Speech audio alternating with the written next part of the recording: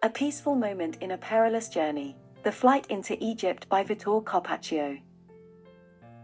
The Flight into Egypt is a painting by Vittore Carpaccio, a renowned artist of the Venetian school in the early 16th century.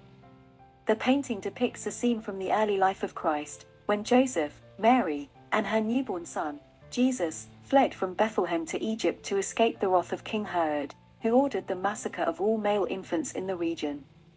The painting was created in 1515, and is currently in the collection of the National Gallery of Art in Washington, D.C. The painting is a horizontal composition that measures 71 by 131 centimeters, 28 by 51.5 inches. It shows the Holy Family on the road to Egypt, traveling along a riverbank in a serene landscape. The painting is remarkable for its realistic and detailed depiction of the figures, the animals, the plants, and the environment.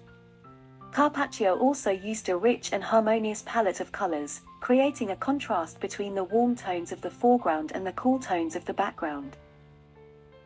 Joseph is the leading figure of the painting, and he guides the donkey that carries Mary and Jesus. He wears a blue tunic under a red cloak, and he has a gray beard and hair. He leans on a walking stick and looks back at Mary and Jesus with a caring and protective expression. He also holds a basket of fruits and bread, which suggests that he is providing for the needs of his family.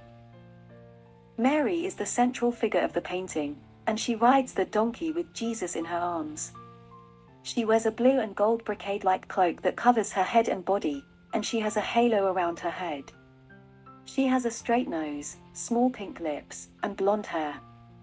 She looks at Jesus with a tender and loving expression, and she holds him close to her chest.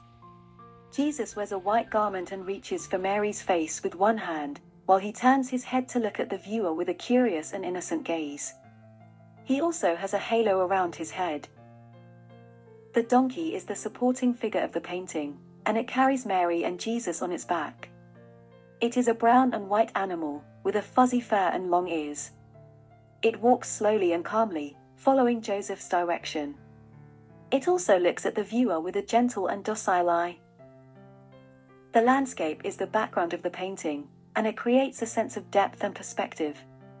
It shows a hilly terrain with trees and buildings, and a blue sky with clouds.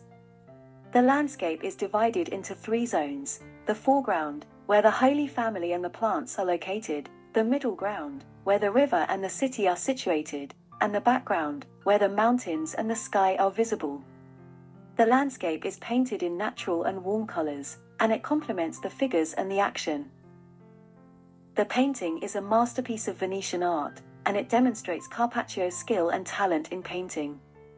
It combines the elements of realism, idealism, and expressionism, and it conveys the themes of faith, family, and nature. It is a visual representation of the biblical story of the flight into Egypt, and it is also a reflection of the artist's personality and vision.